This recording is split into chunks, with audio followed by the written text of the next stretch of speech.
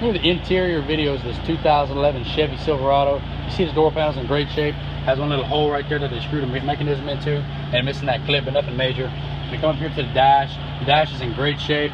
Everything seems to be in order. No big cracks or runs or anything like that. A lot of the paint, none of the paint's missing. Very nice piece here. You see it has that chrome lined cluster down there with that silver backing. Very nice right there.